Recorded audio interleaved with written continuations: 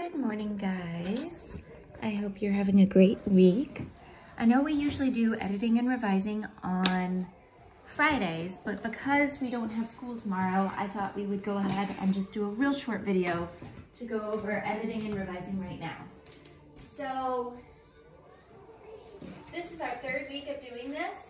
We should be pretty clear on how we edit and revise.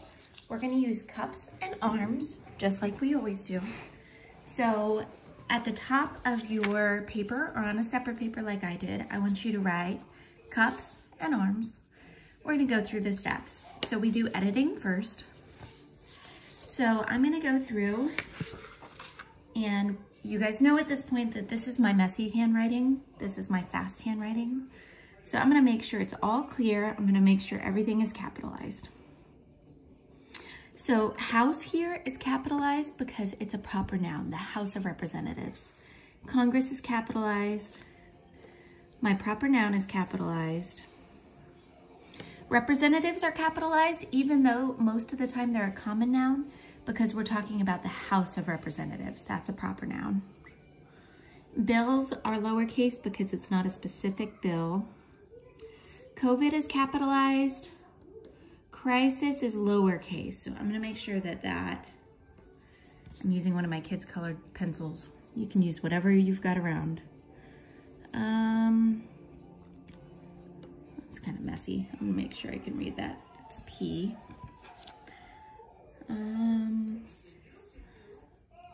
President is capitalized because we're referring to President Trump there. All right, capitalization is good. So I'm gonna put a check. Usage, this is my subject-verb agreement. Now, one issue I've noticed a lot of people messing up is if you're starting a sentence with one, then you are talking about one thing. You may be talking about a category. So one of those people. Now, one of those people, a lot of people are getting confused and thinking that those people is the subject, but it's not. The subject here is one. So our verb is. One is. So sometimes it's easier if you just cover up all of the adverb clause. All of the description of your noun. So it's one is. One of those people for me is Nancy Pelosi. So if you have a sentence that starts with one of, your verb is going to be is, okay? The Speaker of the House, she is, she has, this can, she stands up for which one? The bill was hard, she stood strong for what she believed in, I admire. What I'm doing right now is I'm going through and I'm looking at all of my subjects and my verbs or my predicates and making sure that they get along. She sticks, President called, she kept, I want, people are, Pelosi is, she believes, she stays, she makes, I have. Okay, so I wasn't reading every sentence, I was just reading my subject and my verb. Now my punctuation. What I'm really looking for here is that I have periods, question marks, and commas before my fanboys.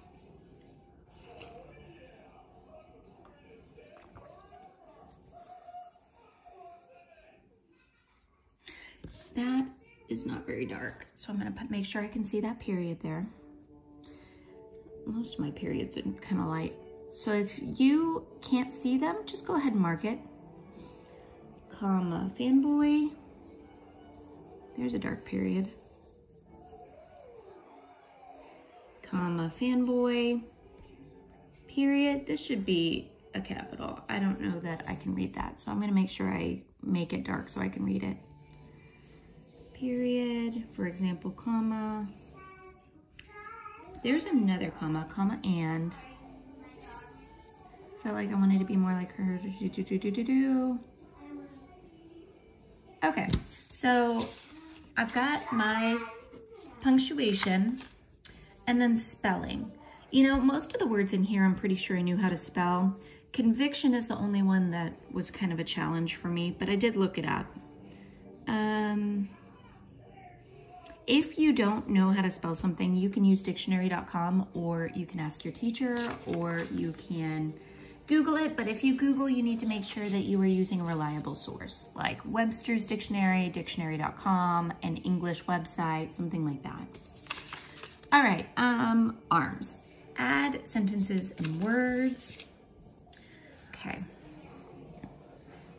So my introduction, I like. I'm gonna go ahead and put a check on my introduction. I'm happy with it. We don't want our introduction to be super long because it's really just introducing what we're gonna talk about.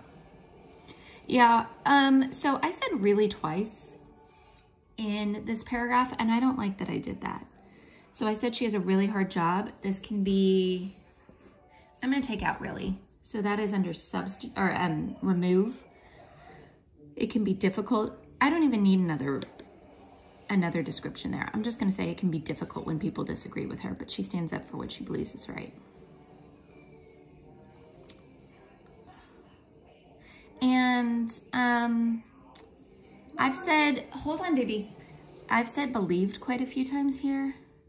She stood strong for what she believed was best. You know what? That's important. What she believes is right, what she believes was best. I'm gonna leave that because what we believe might not be the right thing for everybody. So she's standing up for what she believes in.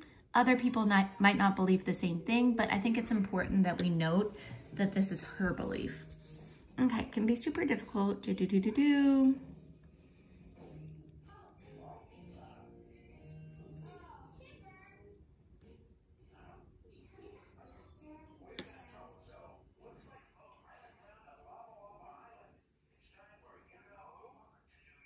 Okay, so this part where I said I want to be more like her and keep my cool when people are yelling at me, I don't really like keep my cool. It sounds kind of informal. I'm just going to say stay calm. So I am substituting words here. I'm substituting keep my cool for stay calm. Savannah, I'm doing a video. Please stop. Nancy Pelosi is a community leader. I admire her because she stands up for what she believes in and she stays calm during tough situations.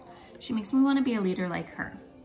Now, I put a star here because I didn't like this conclusion. So I am going to take out, I have a lot of work to do, and I need some more paper. So I'm just going to use the bottom of this paper, and my kids are starting to be ridiculous. I apologize. Okay, so makes me want to be a leader like her. She sets a strong example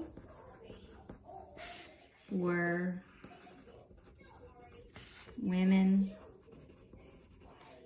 in our country to look up to.